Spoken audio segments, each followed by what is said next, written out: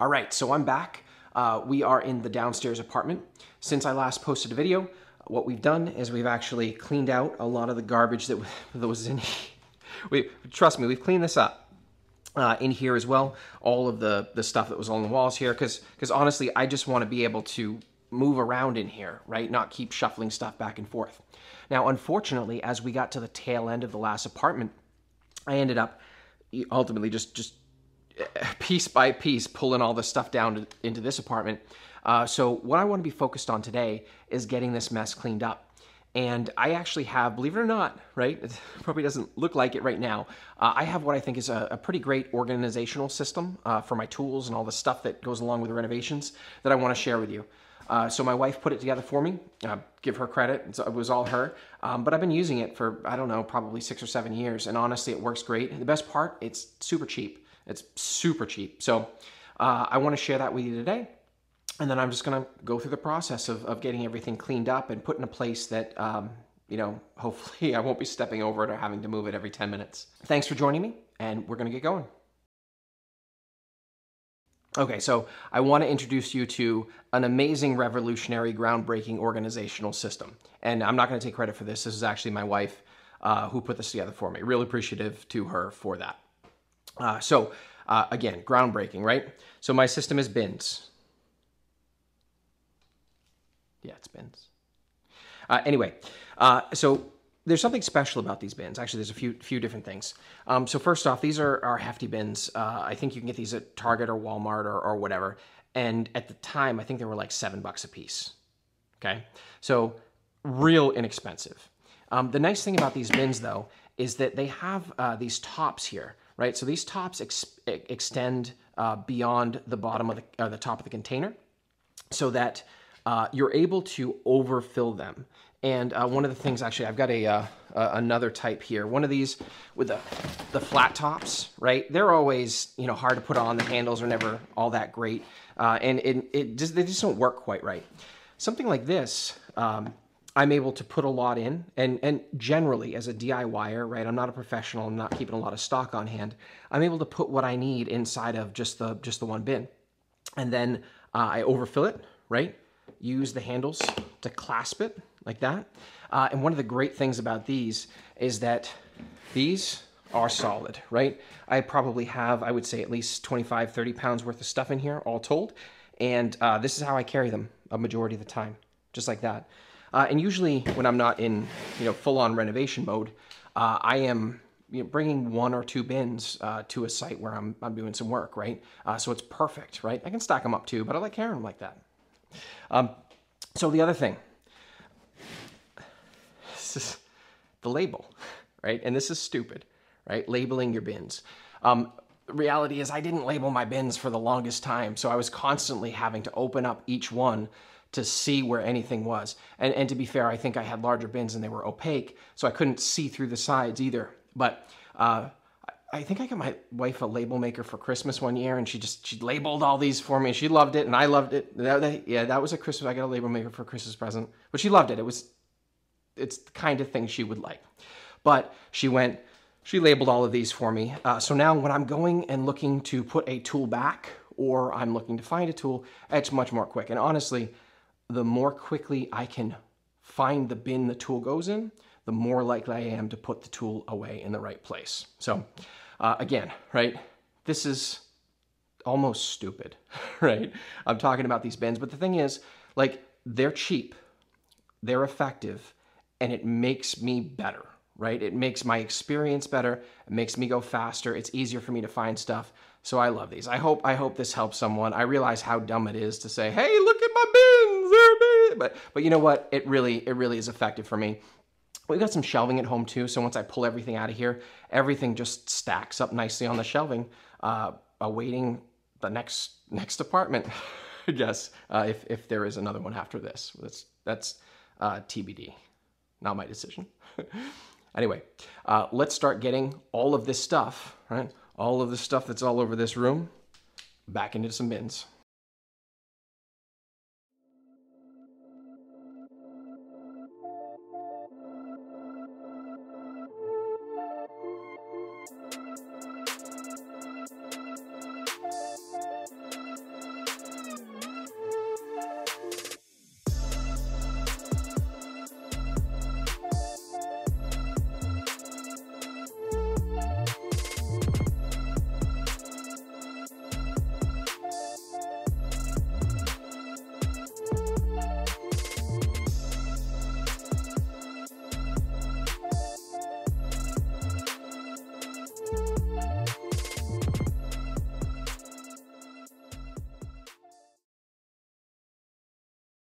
All right, so these are my bins. I have, looks like 5 bins. I'm not sure if I'm missing one right now, to be honest with you. But over here I've got finishing. This is more for sandpaper, things like that, that I might need as I go through projects. I probably don't need a whole bin for that, but it's there, whatever. Then I have all the fasteners that I use or that I've accumulated over the years. You know, sometimes you go through and you don't use all your exterior grade Simpson strong tie heavy duty connector screws. Throw them in here, and you know, actually when I was doing the front porch, I ended up using some of these. So those sorts of things that, you know, I rarely ever use up all of, but are very handy to have because it prevents me from having to take a trip to the store. I got my electrical stuff, and for the most part I got some disposable stuff in here like Wagos. Sometimes there's cover plates, although I don't like to store a lot of those. So really these are the tools that I need to do any of the sorts of electrical stuff that I do. It's not a ton. Usually I hire an electrician, but it's nice to have the tools. I have a tester in here somewhere in here too, that would go in there, and you know, my nippers and lineman pliers, things like that. And my plumbing stuff, I use this one a lot. So I've recently converted over to PEX. I still keep these around because it is very convenient to be able to convert from copper to PEX. So I use the solder tools for that. Sometimes it's handy to be able to remove something versus cutting it, depending on, you know, what your angles are. So it's very handy to have. And then here, this is my more miscellaneous type, rarely used tools, but you know, always good to have when I need them.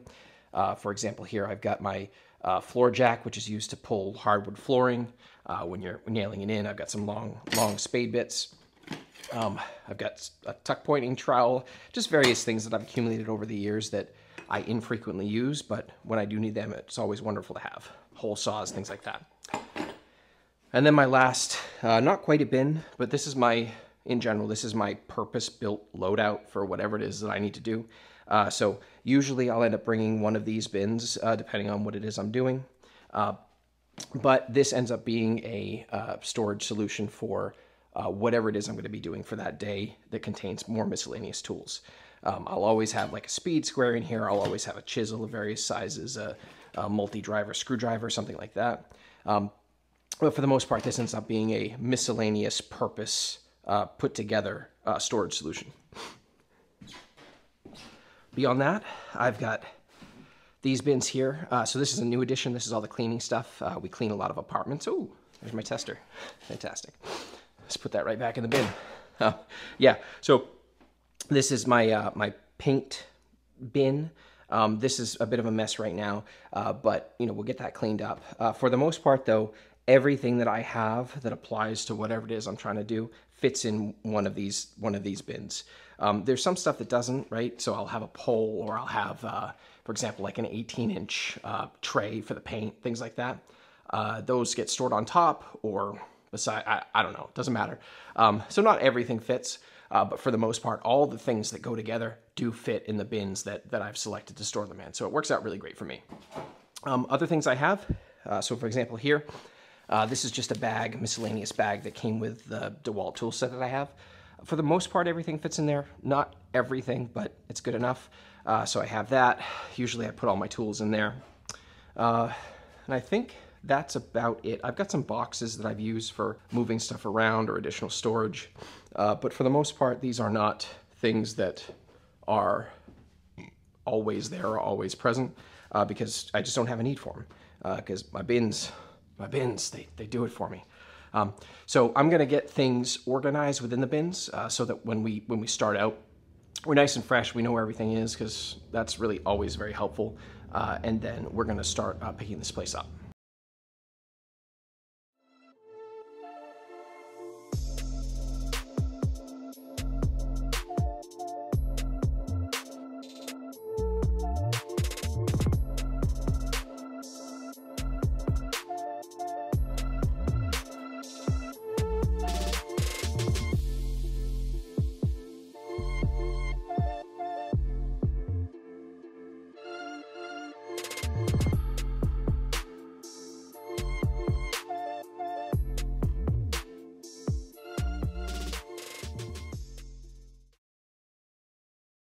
So you saw me take everything out of these other bins. But honestly, like this is the bin where, like this is miscellaneous. This is as organized as it gets, if I'm being honest. And whenever I need something, I just know that all my odds and ends and weird things are in this bin. So this is the bin that I go to. I'm not gonna bother organizing it. I'm not gonna bother cleaning it because everything in there is pretty dirty. And that's just life. So I'm gonna leave this as is. I am gonna shift things around a little bit so that I can close the darn thing. But for the most part, yeah, I'm not gonna do a whole lot with this. All right, so my main tool bin here, more than anything else, I like to keep this one as easy to access as possible, so I don't like to keep a lot in here. One of the things that I unfortunately do is when I'm working on something and I only have this, or I've forgotten to bring a trash bag, is I end up putting trash in here and whatever else. So it ends up being kind of messy pretty quickly. But for the most part, right, this is going to change depending on what I'm doing. So one thing I noticed as I was going through here is that I appear to be missing a bin. I'm not sure where it is, or even if it's here or not. But normally I have stuff for flooring. Like I would use this for flooring. I would use this angle finder for flooring, things like that. The countersink bits as well. I would throw those in the flooring bin because the only time I use these really is when I'm doing like thresholds. So my plan is to find that bin. I have no idea if it's here or if it's at my house. Find that. We'll rearrange some stuff in here when we have that. But for the most part, this is all I'm putting back in here. I need some plastic baggies for stuff like these little PEX clamps. And I'm going to move some of this other stuff into other areas where it makes more sense. All right, so this is most of my power tool collection. Like there's some stuff that I use all the time, right? I would say jigsaw, grinder, impact driver. Like I would sleep with this thing if I could. And then there's stuff that I use less frequently. Like I haven't, this came with a kit. I haven't used this yet. I will use it, especially as we're doing the countertops in the apartments, but I don't have a need for this right now. Likewise this, right? I don't do a lot of gut jobs. So this doesn't, actually this takes up space for me most of the time. The other thing that I do is I buy these little kits. I think I got them on sale for like $9. There's 2 of them. And then I customize them. So as I get additional bits, probably more specialized bits, and when I say customize them, usually I lose a bunch of bits, so that's why I buy 2. But, for example, these little T15 or T10 or whatever Torx bits, or the larger ones that I think we used for the 5-inch deck screws. But just a general assortment of stuff, and what I like to ensure is that the common stuff is common, that I have it across the sets. So that it's there when I need it. Because oftentimes, like these are the things that I carry with me all the time. I'll have one in my toolbox thing, and then I'll keep some with the tools as well. Because generally, if I'm using these, the tools are with me. So if anyone's curious for this stuff, impact driver, oscillating multi-tool, always. This is actually I just got this. I haven't used it yet, but fantastic tool. And actually, I think I need to put a part in this to attach it, so I'm going to leave this out just for now. Grinder, right? This has got my diamond blade on it at the moment, but I swap that out as needed, so that's always in there. Jigsaw, great tool. Always have that. And then not the impact driver, just the regular drill, I guess. I don't use that a lot, but if I'm using different size bits or whatever, it comes in really handy. And then here, I'm getting more and more comfortable with this. Normally I would walk over to a chop saw or bring stuff all around, but I find that this is just a lot more convenient, and as I become more skilled with the skill saw, I find myself reaching for it more and more. So that guy goes in there as well. The other things that are going to go in there are these jigsaw blades, and I don't usually take them out of the box, but there's a little pouch here on the side that I just throw them into, either loose or package, doesn't matter to me. Like I said, I'll put this one in as well, and then whatever batteries we have, we'll put in there too. I'm gonna get those charged up. Other things that I have that I use frequently, so this is my trim nailer. It's an 18 gauge brad nailer, so I use this a ton. It's not yellow, That's okay, I don't care. But yeah, use this a ton with the compressor, and then I just got this recently. So actually I just bought this, it is DeWalt, so maybe I do care a little bit, but it was actually the only one they carried. So I've got this. This is my stapler, which I've been using more and more as I do flooring. So I'm not going to put these in the main bin because they're not things that I reach. Well, this one has its own bag. This I don't reach for frequently, but all this stuff will pretty much go in here, and this will become the way that I store that. So with that out of the way, I'm basically done, right? So I've got everything in the bins, the bins over there too. And I mean, look at it. Look at how much cleaner this place is. Yeah. So I've still got some work to do. But the good news is a lot of the stuff that I have around the room is actually going to go in the bins, a lot of the smaller stuff, and everything else for the most part is consumable. So I don't have a place for that. That's just going to get moved or put in a box and moved. And then, you know, when we finish here, we may come out with some left over, we may not. And, you know, the refuse will just get thrown away. So we're going to get started cleaning up this room.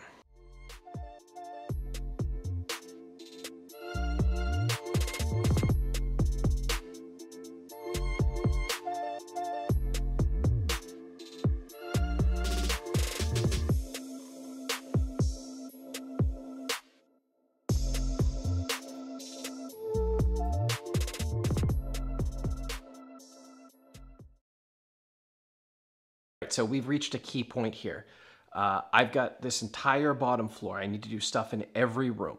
Where do I put all the stuff? So I had to think about it. I think what I'm going to do is actually leave everything in this room, but I'm going to get it all stacked up in a corner and organized.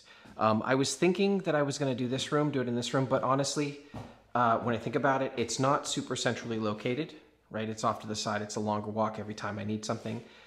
And I don't have a ton of room in here, right? I've already got the chop saw set up. I've already got the table saw set up, and these are probably going to stay in here. Honestly, though, this is the room where I have the least to do, right? May not look like it, but I got a couple of windows to do. I got to paint the walls. We got to do the floors, and I'm going to probably do something about that over there. But for the most part, this, yeah, I'm hopeful, but this should be a pretty easy room. In here, I do have a little bit more work. Again, I'm going to have to do the floors, paint the walls, what have you. Ceilings in here, probably too. But for the most part, I think a nice contained area in here will be good, and we'll save the floors till the end. I've never done that before. That's my plan right now. This is going to be a lot more work. Yeah, this is going to be considerably more work. So we're going to not set up in here. The bathroom right now in my mind is, you know, for the most part obviously I wouldn't work in here anyway, but I'm thinking that's probably pretty much a gut. And then over here, right, we got that sunroom. That's part of this apartment, similar to upstairs, except this one's bigger. Yeah, I have to pull up that floor, and there's just a ton of work to do in here. Plus there's not a lot of room, and I don't want my tools, you know, in view of the street. And then here, oh my gosh, the kitchen. This is where I think, honestly, there's going to be the most work for me.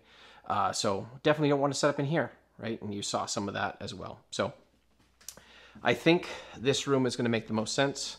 I just have to figure out what part of it is going to make the most sense. Probably that corner.